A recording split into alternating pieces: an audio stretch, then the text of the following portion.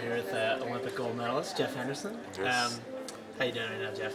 I'm doing pretty good. We're here at the annual meeting, and it's finally over. So we're going to the banquet here a little later on, but it's gonna be fun. So, what did you learn here at the meeting? Like, what kind of changes do you think are gonna, be effective for athletes to kind of, put in place for next year? For the next 4 years. Right. This is my third time being here, and I do think athletes do need to come and just to learn about what's going to change and what's going to change for the people and the athletes. I've learned some things that are going to change for the next 4 years. Some new people, new faces, and I'm willing to give everyone a chance to see how much they can change or do better just for the athlete. And some people get beside themselves because I think it's not about them. Everything they're doing here is all for the athletes. We have to remember that. And some people get beside themselves and it's all about them. We're here just for the athletes to make us do better at what we're doing. And that's the whole point of this. You said this is your third one. It seems like this year the kind of overall vibe is much different. It kind of seems like there's athletes are trying to get change through the system rather than against it. Does that seem fair? Yes and no. I've been in meetings this time I've been here, and some people are not pro-athlete.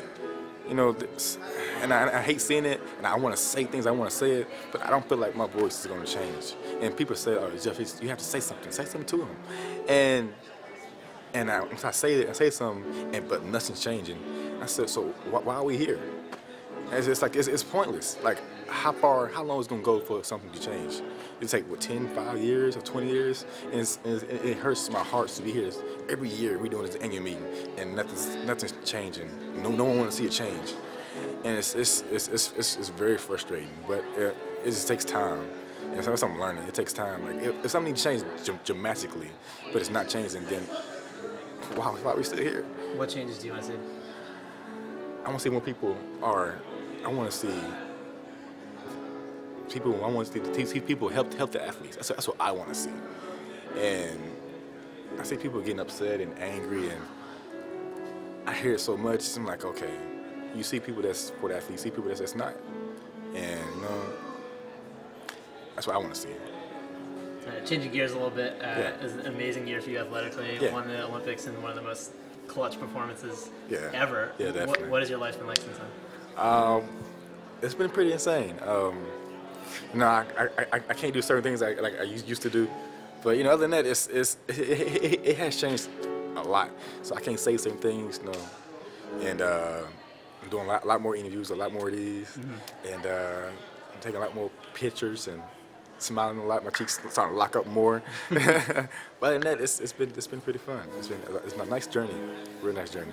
Are you going to be focusing on indoor at all this year? Or are you going to be more like kind of training and then getting into outdoor? Mostly outdoor. Indoor is just for tune-up.